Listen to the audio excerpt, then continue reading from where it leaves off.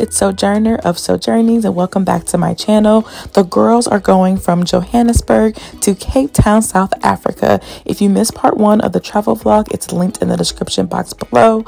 But we are headed to the beautiful, the gorgeous Cape Town, and you'll never believe where we went the minute we got off the plane. Off the plane to the Airbnb and to a day party. Yay! Turn up. It's the elevator for me, right? So we actually found this day party on Instagram. It was Slow Cook Sundays and it was a total vibe. As you could see, we were loving all the Afro beats. They had R&B, had a little bit of hip hop and rap. It was a great time full of young Black folks. So if you're in Cape Town, I highly recommend you check them out.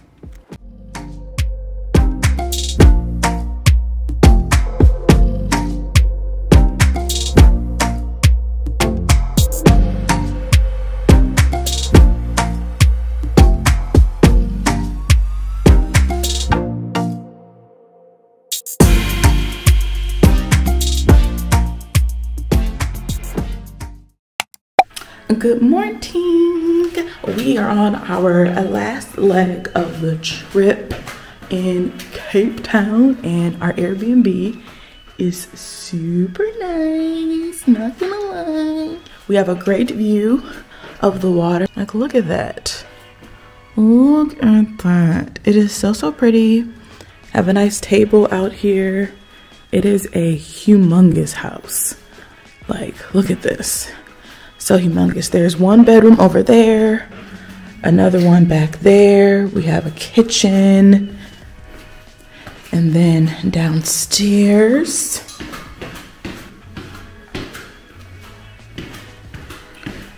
we have more. There's one bedroom right there, one bedroom right there, and there's a pool out there. So nice. So nice. We were supposed to go to the cable car this morning, but it's really windy to go to Table Mountain. So hopefully, fingers crossed, the wind lets up before we leave on Thursday. We have 3 more days in Cape Town, and so I really hope the wind operates so that we can actually do one of the big things here. If not, I'm gonna try to do the Lion's Head hike. We'll see. I've heard the hikes here are pretty intense, so we'll see how that goes. But we are going to go to Robben Island today, and then we have to go to Bo-Kaap and just see what else we can do. I may go to the art museum here. I heard it's really nice. So yeah, that's the plan for the day. Yesterday, as you probably saw, we got off the plane and literally went to our Airbnb and then went to a day party. 'Cause why not? Johannesburg was not as windy as Cape Town is, but it's also less load shedding here, which is really nice. So that's our plan for the day. I'm gonna go get a juice and yeah, figure out what to do next. Since it was too windy for Table Mountain, we ended up rushing to the ferry to go to Robben Island. If you are unfamiliar with Robben Island, it is where Nelson Mandela, who was the first Black president of South Africa, was a political prisoner prior to his presidency. After visiting the Hector Peterson Museum in Johannesburg, I think that put a lot of this even into a larger context, just because you know how long they fought for their rights. I'm someone who loves history. My name is Sojourner, so obviously I have affinity for history, and I think it's really important as tourists that we learn about the social, political, cultural context of the places we visit. And having a tour that was also led by a former political prisoner was very insightful, and I learned a lot that I also didn't know about this time. So I recommend going on this tour and adding it to your itinerary.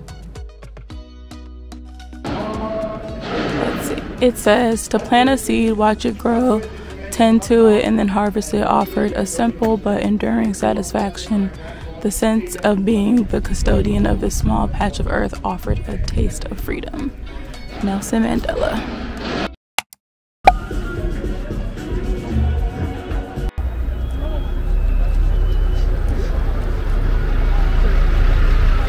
We are waiting for Table Mountain. I keep calling it Tabletop Mountain, and that's not the actual name. It's just Table Mountain.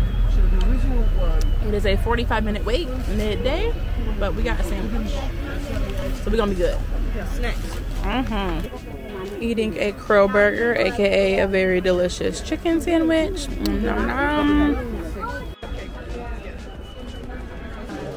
Alright, we have 3. Awesome. Yeah.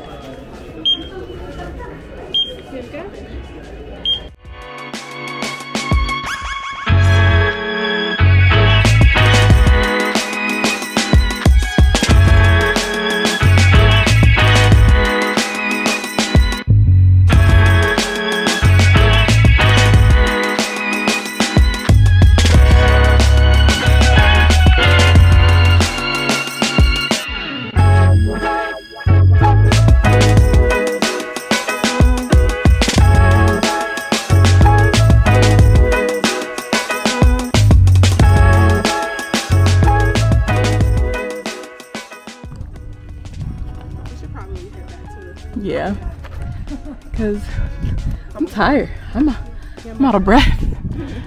I haven't hiked it. So a fun fact about me is that I cannot swim and I do not really like water activities.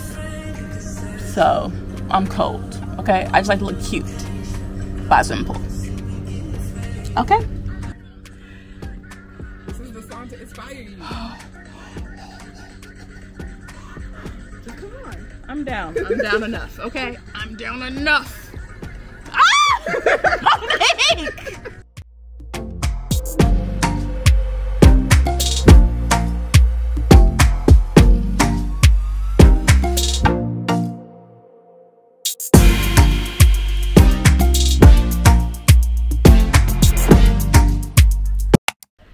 What's this, day 8? Day 9? Doesn't matter. We're here still. Your girl needed a juice today, something nutritious and healthy, because we've been eating. My gosh. So we booked a Cape Peninsula tour, but none of us actually looked at that itinerary, and now we're getting on a boat. So, should be fun. Okay, none of us read it. None of us read what was going to happen today. We just booked the trip.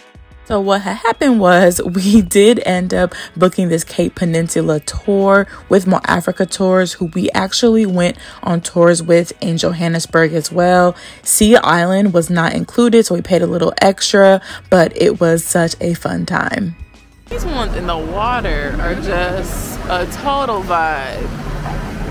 Look at it. It's an elephant seal. Didn't know that was a thing, but yet here it is. Hey, boo-boo. In order to get to the Cape Point Peninsula, you have to go through Chapman's Peak, which is one of the most scenic drives in Cape Town and honestly in the world. It's so gorgeous, and you've probably seen it in commercials without realizing it. We did do a little photo stop before heading all the way down to the Cape of Good Hope, where you do a little bit of hiking. You do see some baboons on the side of the road, but you do have to hike up to the lighthouse, which we did, and I was out of breath, so bring some water and wear some comfortable shoes.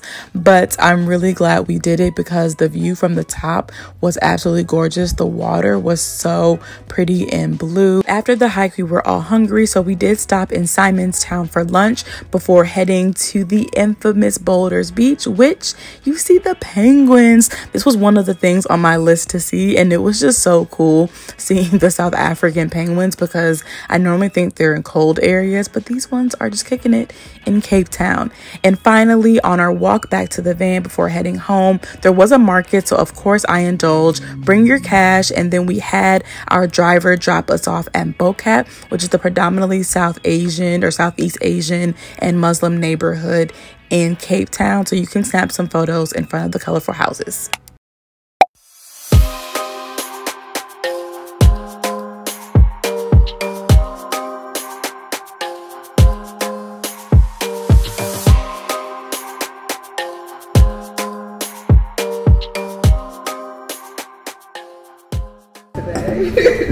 How was your wine for breakfast? I always want wine for breakfast, actually.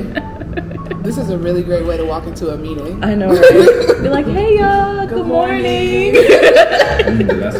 Conclude our time in Cape Town, we did a half-day wine tour to the different winelands and wineries that they have in Cape Town. This also was organized by Mo Africa Tours, who we've taken at least 4 tours throughout this trip with, so we definitely recommend them. This is a nice, relaxing, very satisfying way to end a busy 10 days in South Africa. Take a sip. And then take a piece, you chew. Piece, chew. And then you take a sip again. You don't Okay. All right. Okay. So this one is Harab in Demands French Hall. So the aromas that you can get is blueberries, plum. Oh, it's salty too. Yeah. Our last tour of the trip. Sufficiently tipsy, so that's great. But this is the end. We are leaving tonight. Can't believe it's over. Oh, here's the text. But your girl is very tipsy. I'm not gonna lie to you. I really need some food, like now. Happily tipsy with my bottles of wine that I stuffed into my check bag. This concludes my South Africa travel vlogs. Don't forget to watch part 1 in Johannesburg, and I would love to come back one day to see more of what this country has to offer. Hope you all enjoyed. As always, stay curious and subscribe for more.